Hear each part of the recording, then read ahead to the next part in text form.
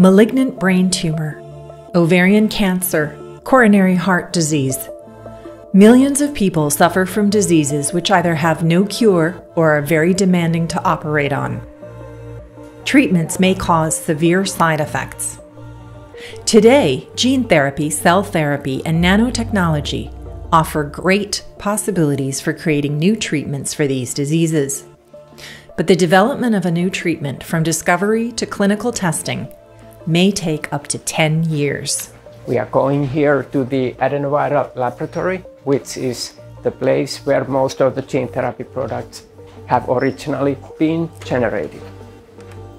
Because we have all the players talking to each other from the very beginning, we can make it much faster. We can go directly with our partners to the production line and get the material that can be used for humans within 2-3 years.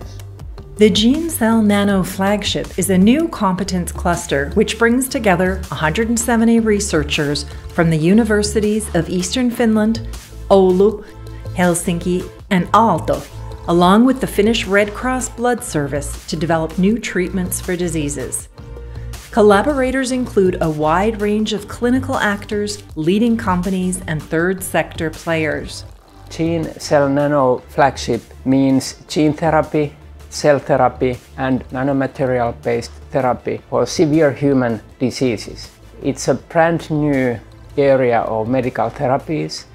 Most of our new drug applications are biological, so they are taken from nature. At this point, the GeneCellNano Flagship is focusing on bringing treatment for very serious diseases such as macular degeneration, malignant brain tumor, ovarian cancer, bladder cancer, and coronary heart disease. In coronary heart disease, the patient's heart muscle is lacking oxygen and blood because of an occlusion in the blood vessel. What we try to do is to use biological growth factors that the body itself would actually grow a new blood vessel that goes around the blockage. And in that sense, without any operation, you would have relief of the symptoms. Another example is brain tumor. What we try to do with gene therapy and cell therapy is to make the body itself to fight against the tumor, so that by putting a therapeutic gene taken from the nature into the tumor, it will destroy most of the tumor cells, and then we will use cell therapy to improve our immunological defense. The GeneCellNano aims to have a significant impact on human well-being, also at a societal level. The flagship puts a strong emphasis on educating the next generation of researchers and creating new business opportunities.